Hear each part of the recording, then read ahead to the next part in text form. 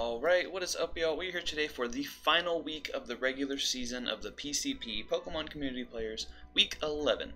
We go against our buddy Dye. Actually, it's kind of funny, so there's a chance we play him in playoffs next round. I play him in the HBA this week, or at this point it's already happened, but so I basically had to play this man twice in the same week, and then a potential for a third time, so it's just like, god damn it. And if you couldn't tell from my past two videos, at this point, I've been guaranteed playoffs for like 3 weeks now, so I've kind of just been fucking around. It's been a lot of fun, but I haven't been doing too well because I've been, running in some more unorthodox shit like Coleman Cartana, and we'll go ahead and show you here. I'm going for the Giraffe Rig sweep. I don't care. It's the last week. Dye's got a scary ass team. That man's got Celesteela, Arcanine, Seismitoad, Amoonguss, Diancie, Golbat, Mega Beedrill, Weavile, Rotom, Dragonite, and Electrode, with Rotom and Dragonite being his Z-move users. And somehow, under webs, Giraffe Rig actually kind of wins. Like, I know those words in that sentence have never been said before, but there is a slight chance that this will actually work and it will happen. So, until I did this draft, I did not know Giraffe Rig got Nasty Plot. So we're gonna go for that. We got the Electrium ZT Bolt, which just blows away Celesteela. Psyshock for Golbat, Amoonguss, and Mega Beedrill, and then Energy Ball hits the Seismitoad, which just is really the only thing that eats a hit. And in the Psychic Terrain, obviously Psyshock is going to be doing a fuckload at +2, and we got Sap Sipper, so this thing can come in on Celesteela if I need to take a Leech Seed or a Giga Drain or whatnot. And then I also eat one Heavy Slam, because I mean his bulk isn't bad, it's not great, but it's, it lives a Heavy Slam from Defensive Selly, which Dye brings every fucking week. So, yep, there's that. And then the perfect support for that guy, because he's slow as fuck, is Bushaki here, the Galvantula, with the Compound Eyes, Focus Sash, pretty standard, just get up webs and Volt Switch around, Giga Drain for the Seismitoad. Then we have a Life Orb, Tapu Lele, with Calm Mind, Moonblast, Thunderbolt, and Psychic. I don't know why I started reading from the bottom. I usually put the status move, or the non-attacking move up front, and then it's like that, but it's backwards for some reason, so I don't know. But yeah, just enough speed for, I believe it's just enough speed to outspeed Mega Beedrill in the webs. Although it might be to outspeed regular, like max speed Arcanine or something like that. I don't know. I don't really care, honestly. This is, as you can tell by the first member of the team, this is straight memes right now, so fuck it. Then we have Choice Scarf Cartana, which is just nice to just be able to, just click buttons versus him, basically. A lot of the stuff that resists these hits are taken advantage of by other mons on the team. So, obviously I can't lock into Leaf Blade versus something like Amoonguss, but Lele and Giraffe Rig both actually deal with that pretty nicely. So it kind of has some synergy in there. Knockoff is always nice to be able to spam versus the potential stuff like Helmet Arcanine, which is a perfect counter to this, and then also the regular Rotom being a Ghost type, Knockoff hits pretty hard too. Psycho Cut just for the Golbat and set Amoonguss if it comes down to it, because in the Psychic Terrain, Psycho Cut can actually sweep in the end. And then just Sacred Sword, because that's the only thing I have that can hit Celesteela for decent damage, especially if he starts defense boosting. That's going to be a problem. Then, once again, we have the Pickle with a Rocky Helmet. It's just the Pickle. You know what it does. It just comes in, it eats a hit, and then it baton passes out. Yeah, it's just the Pickle. Then, last but not least, we have Life Orb, Sheer Force, Nidoking, Mirum here with Rocks, 3 attacks, Earth Power, Ice Beam, Thunderbolt, hits pretty much his whole team. He doesn't really have a lot of switch into this. Seismitoad does eat pretty much every hit, but hopefully we can wear that thing down and get it going, hopefully. So let's jump right on into the battle. So as you can see, he has brought the Celesteela, the Beedrill, the Seismitoad, Arcanine, Rotom, and the Dragonite.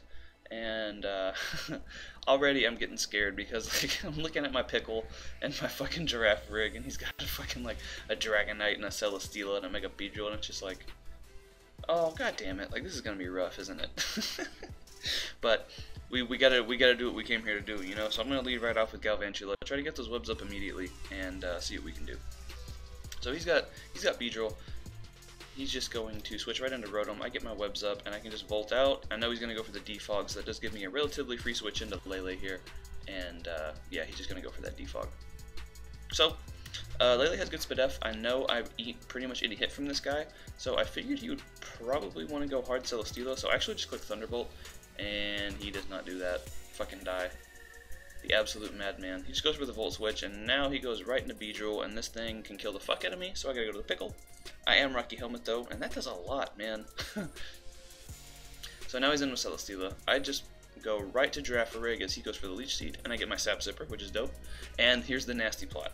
So he goes for the Heavy Slam, does a solid chunk, and then the Psychic Terrain disappears, unfortunately. So I have the Electrium Z. I am at +2 special attack. It is a guaranteed kill on non-Wakanberry Celesteela, and I know he just saw me set up, but this is a Giraffe. I don't know how scared he's gonna be of this Giraffe. But when you know it, Dye makes a good play. Like, it's 2018, who makes good plays? Like, who the fuck makes good plays? I don't know. So I waste the fucking Z move on his goddamn Seismitoad, and Giraffe has been denied 1 kill. So I do have the Energy Ball though, and I don't know if he's gonna predict that. So I can just go for that. That's a kill on this guy. He switches out. He knows I have the fucking Energy Ball, and it does nothing to Beedrill. So now Giraffe has been denied 2 kills, and I am upset. I even call him a cuck in the chat. It's a giraffe, man. Just let me kill a Pokemon with it, fucking asshole. So now I gotta switch out. I don't want him to get a Fell Stinger boost, so I just go right to the Pickle, get some more chip on him, and he goes right into Dragonite. So even though I'm unaware and very, very, very, very, very defensive, it really doesn't matter because this thing could probably click like a wing attack and still kill me. It's a Dragonite. That base like 134 attack, I think, is nothing to fuck around with. He actually fires off his Z move and devastates me with his Drake. But now I'm in with Lele. So, like I said, I'm Life Orb, and with the multi-scale, Moonblast actually doesn't kill this if it has the certain amount of investment. So, just in case you wanted to go Selly on the Moonblast or Psychic, I do just click Thunderbolt since it didn't kill anyways. I just want to break that multi-scale. And he actually has Iron Head, which fucking sucks because I just let Lele go down for basically no reason, and he still has 6 Pokemon. Even though I started this battle with 5 Pokemon because you know, Giraffe does not count. It is not going well. But I got the Ice Beam, so I can take out Ord, and finally we get a fucking kill. God damn it, Dye! Just let me kill stuff. You know, I try to bring Nasty Plot, Giraffe, have some fun activities, and he's over here switching around and making good plays. Like, the nerve, you know. So I figured he was gonna want to go for rocks there, so I can just switch right into Bushaki and avoid that. So now he's gonna go into Rotom. I just go for the Giga Drain in case he wanted to stay in. But now I can actually get my webs up, and he's gonna defog his own rocks away. I thought he would just kill me, so I got up my webs. You know, he just got up rocks, so I figured, you know, that would make sense. But that is not what happened. So I just Volt on out of there, get a little bit more chip on the Rotom, and bring out the Giraffe. And he just willows me, which is fine. So now he goes into fucking Celesteela as I just fire off a Psyshock. So now when I finally attack what's in front of me, this man switches out. He's making good plays. Like, you know, this is week 11. Who makes good plays? You know, again, who in their right mind makes good plays? I can just go for the Thunderbolt. It does a pitiful 31%, and Iron Giant takes out young Colorado here. Unfortunate. Unfortunate. All I'm saying is if somebody brings a Nasty Plot Giraffe versus me, just out of sheer respect, I'm probably going to let that thing get a kill.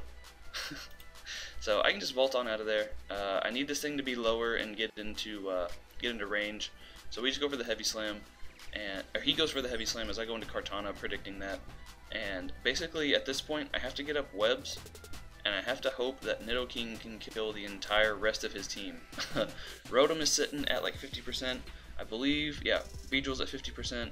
This thing is at half. Arcanine, if it's not Shuka, will die to an Earth Power. It's just the goddamn Seismitoad that I have to worry about. So I can just go for the Sacred Sword here, get some nice chip on this guy. He goes for the Air Slash. Any special attack is going to take out Kartana. We know this. So now I can go to Bushaki here and get up the webs. He can just Heavy Slam and take me out, which is all fine and dandy. And then basically I have to hope for a crit here, and then another crit on the Seismitoad, because this is just not going well. I go for the Thunderbolt and we get the crit, which is nice. So there is a chance here. If he's like not that Seismitoad, then maybe. And then I gotta crit him on this next turn. I gotta get the biggest crit of all time. But we do not get the crit, and we do take the L to our buddy Dye here. 4-0, unfortunately, but you know, when you bring Giraffe Rig with the Z move, I think this is the kind of stuff you sign up for. So we tried. I mean, you know what? I tried my best. I tried so hard, and you know, it just didn't work out. So, but that counted in the books. Giraffe Rig tried his best. We got Giraffe Rig aided our sweep versus Andre. We 6-0'd Andre basically because of Giraffe Rig and Como. So at least it helped that time, and this time he didn't. Yeah. Oh well. But that's going to go ahead and do it. We are, like I said, guaranteed playoffs, so we'll be bringing more PCP content until the season is over. Hopefully we can win. Depending on a game that actually goes down tonight, that determines who plays in playoffs. So Dye might not make playoffs if Evader wins his last game, but I am guaranteed. I'm in 4th place, but I'm guaranteed playoffs. So we actually played Pat. So hopefully we can pick up that W versus him. So go ahead and like, go ahead and subscribe, do all that bullshit. Peep Dye's channel, his link will be down below as always, and bye forever. You guys say Colorado?